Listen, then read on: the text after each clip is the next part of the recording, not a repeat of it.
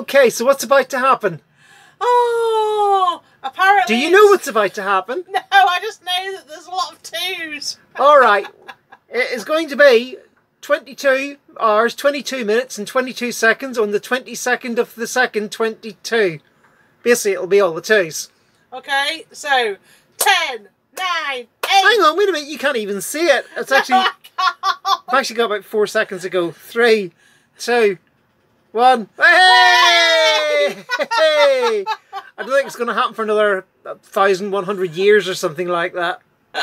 So celebrate away. We're going to have a cup of tea. And some crumpets. So what are you doing, Bev? Changing some sort of wire on the back of the alternator. I don't actually know what it does. But I know a piece of bad wiring when I see one. Stop looking at me. The torch is causing me problems. I know a piece of bad wiring when I see one, and this is a piece of bad wiring. Look at it. It's absolutely... Yeah, it's... This is hanging on literally by a couple of threads, and I'll take this apart in a few minutes. Right. But for now, I need to get this one back on. Currently working on. So this is the new one going on. Okay, so what we've done is this is the rather ratty piece of cable that we've taken off, and you can see just from the way that it does that, this is hanging on by a thread. But as Gaynor pointed out to me, it's actually a bit of a jerry rig. I thought it had a flat spade connector, but it doesn't. That, well, I'm not sure what it is. I think it might be a piggyback one. It is. It's a piggyback. Yeah, but that is like that, and the other end of this is not much better. This is literally hanging on by a few strands of copper. Yeah. And that was on our D plus whatever it is on the back of the alternator. I have no idea what that does, but this is the D plus wire or D minus wire, whatever. So it's now been replaced. We have started the engine and tested. The alternator is charging. We can see the charge in the panel. So this piece of junk can now go in the bin. So what's happening, Bev?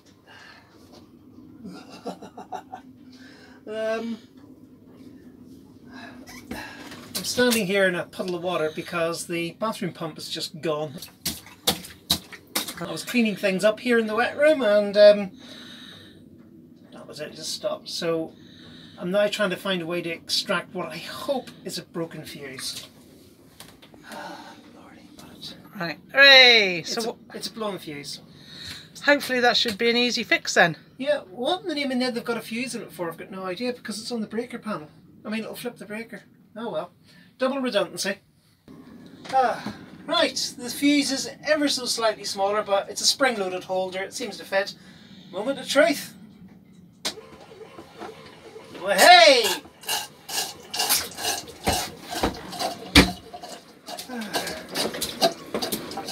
Top tip number 94. Get one of these out of the hardware shop. They're some sort of scrapery thing, but for just if there's any water that's not going down the hole, these are brilliant. Yeah. And add another top tip, number 95. It'll come back to me in a bit. The hair thing. There's a hair thing? Yeah, always make sure that you clean the filter. Oh, the hair trap. Yeah. Yeah, these things have in them a little tiny screw off debris with a wire mesh, and it traps hair in it. This one's not too bad. I'm not going to do anything with it today, but every couple of months or every couple of weeks, depending on how often you use it, take that off, clean that out, water goes through the system far quicker, much better.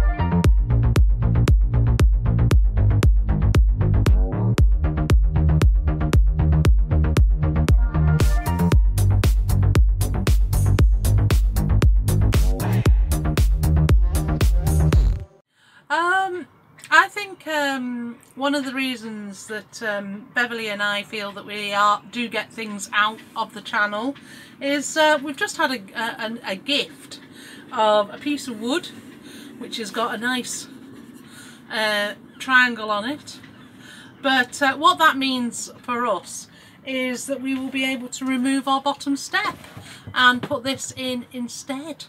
So just to clarify, what you actually mean is the bottom step's held in by screws and things at the minute. Yeah, so what we're going to do is we're going to remove all those screws. Remove all those screws and put this in instead. But and then the step will slide up and down on like runners or reels sort of thing.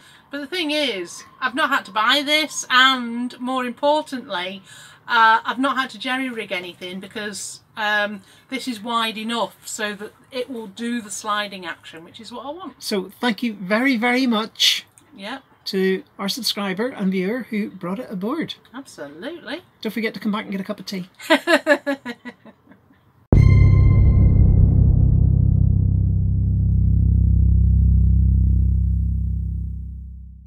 So one of our subscribers asked how do we make our hatch covers, and it just so happens that I need to make hatch covers for our small ones, so that's just a little job I'm going to do. So basically I've got a new bit of newspaper and it's big enough, so all I'm going to do with this newspaper is basically fold it around so that I've got the top, so I've got a pattern, and then all I need to do is measure the depth of the window, which in this case is 4 centimetres, and we're done. Hang on a second. Boo! Hello! What you need to do is you need to have a side section around your window. So all I'm doing is I'm folding the fabric back, and I'm making sure that the channel at the bottom is sufficient to hold my cord. Basically I'm going to be able to put a cord through this so that I can tie it all together. Like pyjama pants? Basically, yeah, like pyjama pants. But once I've actually done the fold and got the channel made, that's when I actually cut it with the seam. So this is the width of our side section. So now all I'm going to do is place it over and use it to score lines. Now that's where my stitching's going to go. So the cut seam is going to be a little bit further out from that. It's well known, well at least on this boat, that I know absolutely nothing about sewing. Okay, that's true. So I'm going to ask what could be a stupid question. Go on then. You've got a nice big piece of fabric. You've folded the thing over and stitched it all up and marked it with chalk and made a little seam. And now you've just cut it off. And so you've wound up with a big piece of fabric with no seam again. I mean, what was the point of all that? Basically, this is the edge this little bit is going to be the edge of the covers for the windows. So, well, where's the rest of it? Well, I haven't done the bit that's in the middle. This is just the edge. Ah, days. Right, okay.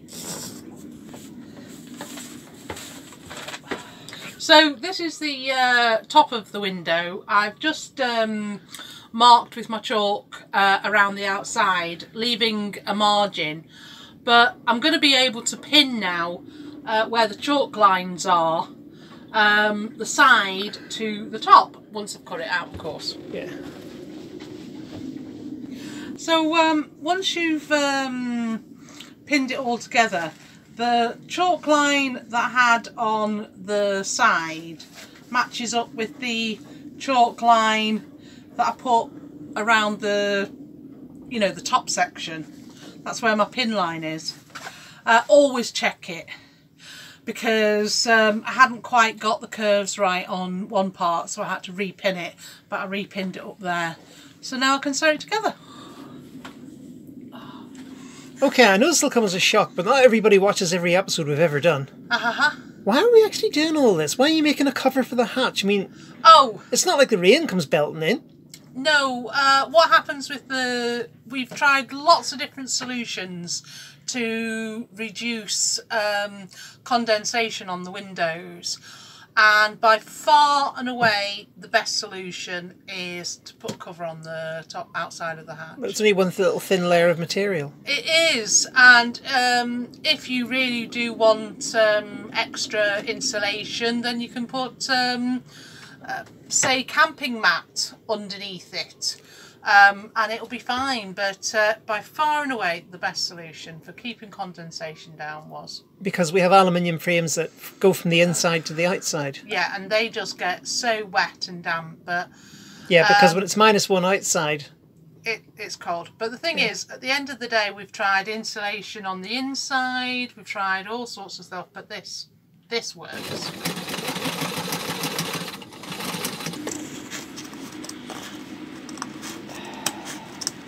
So I've just gone up and checked my finished product, and hallelujah, I don't need to correct it. So I'm just cutting off the excess fabric, and if I have any fabric where I think it's going to fray or anything like that, then I will use the... You've been nicking my stove lighter, haven't you? You've been rummaging through the kitchen again. I nick the stove lighter, and that will basically any bits of fabric that will fray, this will just melt it, and that's my job done.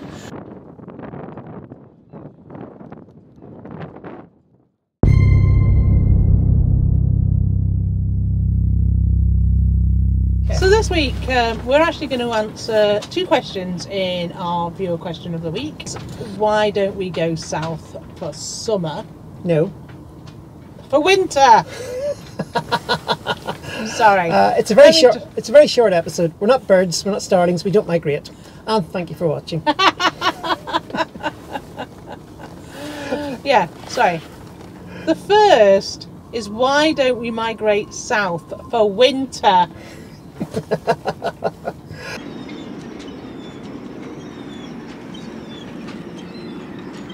Oh dear. The very short answer to that is family.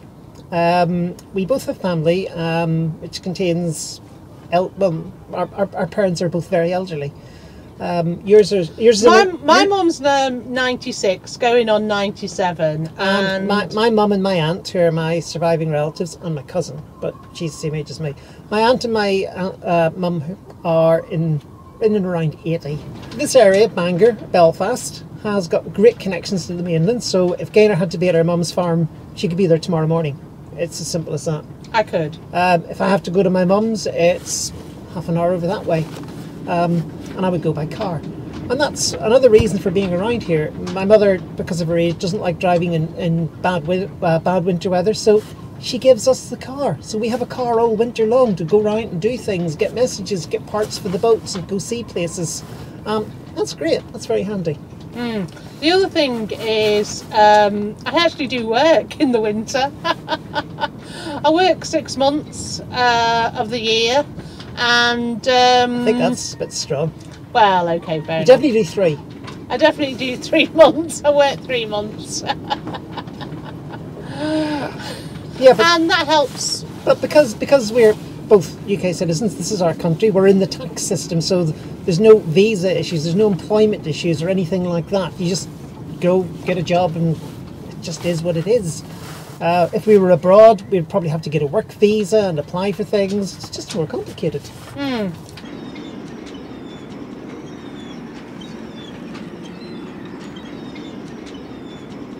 As far as sailing is concerned, this is actually a fantastic place to sail. I know we've done a lot of blowy days from Bangor blogs and things like that, but I'll be honest, this winter's been exceptionally bad in my opinion. I mean, generally speaking, in previous years, we've had storms in January and February. That's fairly typical for this area, but 4 in a week is just absolute. Everybody's going. Exactly, but you know, this weather has been exceptionally bad. But you know, we have been able to do winter sailing, and I love it round here. Just to be able to go out at any time. You're not in a lock or anything like that. You know, it's a 24-hour access. You're in a lock. You're not in a lock. You're not in a lock.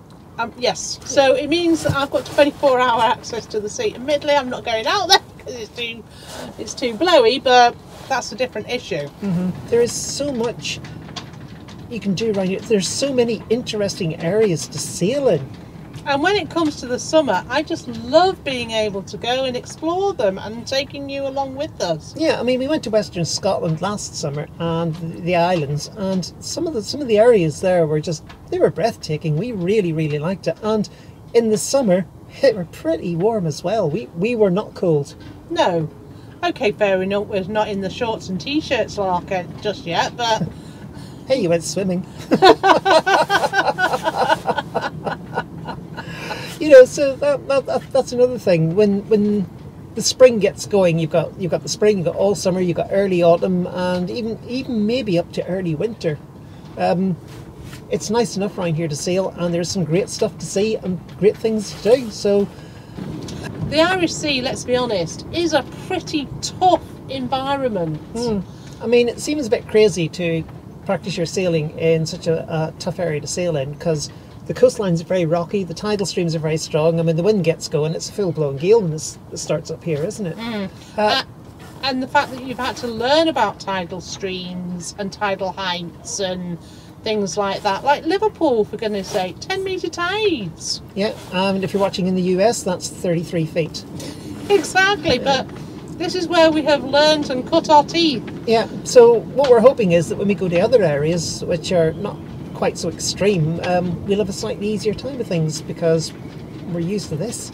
And we had an additional viewer question of the week, which was... So where are you intending to cruise to this summer, Colin? So basically our plan for going round Ireland has been on ice for 2 years. So, as I say, this year we want to go round Ireland. Now, there's a couple of places on our I really want to go. One of them is Baltimore. The original Baltimore. Yes, not the one in America. We're not crossing the Atlantic. No. I also want to go to Star Wars Island. The Skelligs, yeah. And the last place that really want to go to is the only fjord in Ireland. That would be Clary Inlet, I believe. Yeah. So those are the places that are on my to-do list. What's on yours, Bevy? The southwest coast, Bantry Bay, Dingle, places like that, because it's almost tropical down there. I don't have to go abroad. If we can get down there, it should be lovely. So those are the places on our to-do list, but what I'm interested in... I haven't finished yet. Okay. Lough Swilly, Mulroy Bay up in the north. They both look very interesting. Probably a bit less warm and tropical than somewhere around down by Cackerdaniel and Bantry Bay. But I'd like to do that. I would like to see some of the Western Islands. I think the scenery there could be absolutely spectacular. I suspect the sailing will be rather challenging. So those are the places we'd like to go, but I'm quite interested in what you think. Where should we go? Where's a great place to anchor, or somewhere that's got to be on our to-do list? We're quite open. A pertinent question that I would like answered, if anybody has the answer to it, is if you do sail in that part of the world, where do you hide when a storm like this comes in? Yeah. There doesn't seem to be many big marinas down there. There seems to be a lot of little small harbours, little islands to shelter behind, but if a big blow comes, where do you go? That's something we need to look into. So there you have it. That's why we don't fly south for the winter like a flock of starlings, and where we're planning to go for the summer. Oh, I just hope it's going to be hot and sunny, and I'm really looking forward to it. I wonder if the Irish wine's made from poaching.